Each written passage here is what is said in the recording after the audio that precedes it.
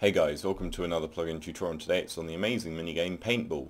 So this is a fantastic plugin with a ton of different features and game modes such as capture the flag, rush the flag, destroy the core, team deathmatch and free-for-all. So I'm going to show you how to set up a capture the flag arena. So let's go ahead and get started over here in our lobby/spectator area. So let's have a look at the commands to begin with. If you do /pb, that will show you a few commands. If we do pb admin, this will show us all the admin commands, and pb arena will show us all of the arena creation commands. So here they are, there's quite a few of them. So let's go ahead and create our arena first by using this command, pb arena create yt, followed by the type of arena, which is going to be capture the flag, ctf.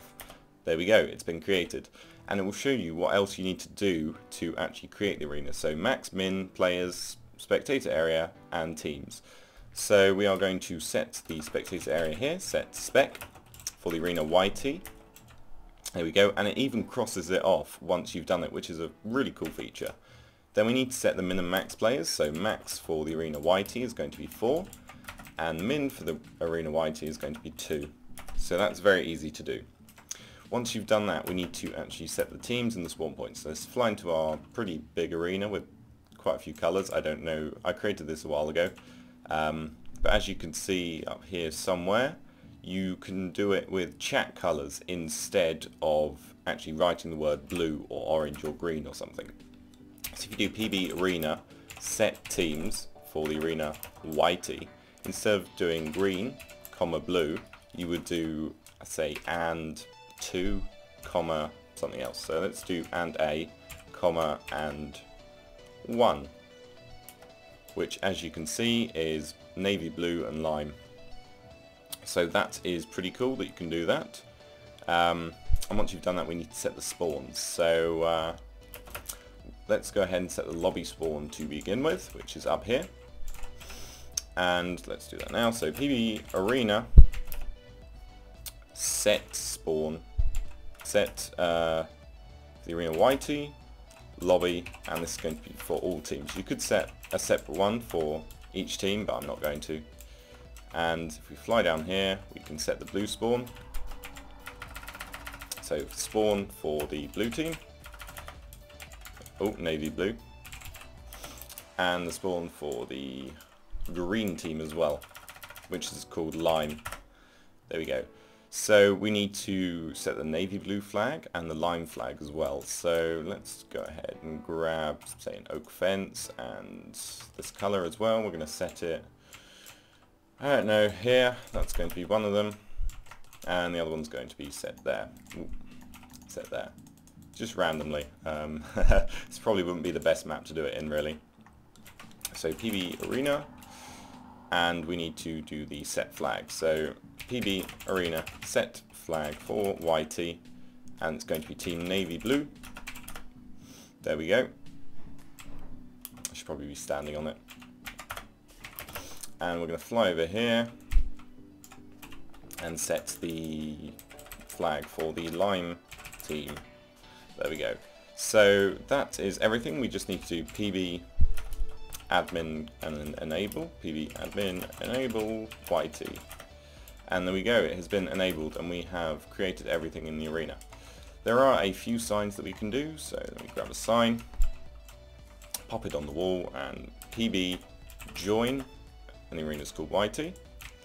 There's also pb auto join, which is a cool feature. And there is also leaderboards, which is pretty cool. So if you do pb underscore, well, underneath lb, and then something such as kills or wins, and then which ranks. So that will show you the #1 kills. There is loads on the Spigot page, so you can have a look and see which ones you want. So wins, top wins, you could do most flags captured. There is a long list of them.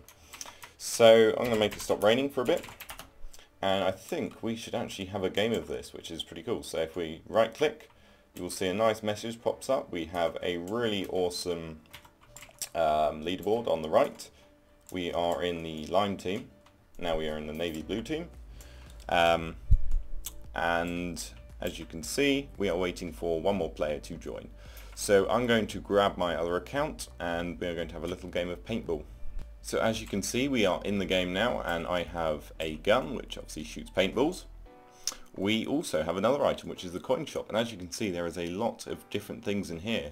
So we have the AK, the rocket launcher, double coins, spray and pray, paintball shower. So there's a lot of cool things in here that you can use when you get enough coins. So over here we have our flag, which obviously we cannot pick up, that's his job. And we have the enemy flag over here. So once you've grabbed that, if you get back to your own base without being killed, you score a point. So on the right we see that Lime have 46 and Navy Blue have 50. So it's obviously the first person to get to 0 who will win. Now we have 45. And it also shows your health and what team you're on, which is really cool. Kills, kill streak, coins, KD, money, all of that good stuff. Now you can also set a hologram. I don't know if it will let me do it in here, but if you do PB admin, set holo, and you can choose a particular stat or do all of them. Yes, it does. So that is really cool, even though we set it in the middle of a game, but it shows the most wins, accuracy, deaths, kills, all of that good stuff that you could put on a sign. But I think it's much nicer on here, and that is a really nice feature of the plugin. You can also delete it by doing admin del holo and a radius around you. So if you set maybe 5 accidentally around you, you can obviously delete all of them at once. And you can do PB leave to leave the game. And if you look on the sign, it says in progress, 80 seconds left, which is really cool. So that is the plugin. You can obviously get it from Spigot. It is a premium plugin, but it's definitely worth it, as it has so many cool features, up to 16 teams, and all that good stuff. So we're going to have a quick look in the config file, just to end the video on. So here we are in the Paintball folder, and as you can see there are 5 different files. So let's start at the top at the arenas file. As you can see here, this is the arena whitey, the one we played on. It shows you the type, whether it's enabled on or not, and there is various different things in here that you can enable or disable or set to default. So all of this is the default, which you can edit in the config file.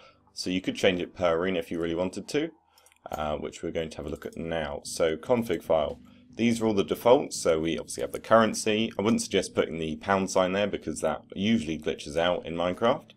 The max score, so obviously 50, that is way too much. I'd lower that to something like 10 or 5 or something a lot less. How many lives each player has, the win on waiting, so 10 seconds, and not sure where it is, there it is. So the countdown time is 60 seconds, which is honestly far too long. I'd set that to 20 seconds at max. And you can also change whether it broadcasts the winner, to use team chat, arena chat, how many coins you get per kill. You could set negative to death, so -1 per death and 2 per kill, something like that. And whether people have wall helmets, which is a really cool feature, I like that, per team chat. And whether you are allowed to switch teams, which is a great feature. So most of this is fairly straightforward. Obviously various commands are blocked, so you can do /time, /money, but you can't do /god or /enchant. That would be quite overpowered. Then we have the prefix, the theme color, the secondary color, and whether it hooks into Vault, and the title API. So all of that is good stuff. You can obviously edit it how you want. Database, you could set up a MySQL database or with Bungie. We then have all the items.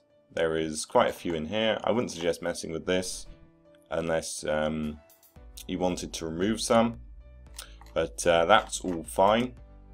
And finally the player data. So you could edit your stats to make you look super good, like 1,000 kills and 0 deaths, but I wouldn't recommend doing that either. So that is the plugin. It's great. As I said, it's premium on Spigot, so you can purchase it if you want. Subscribe, like, comment, and I'll see you next time.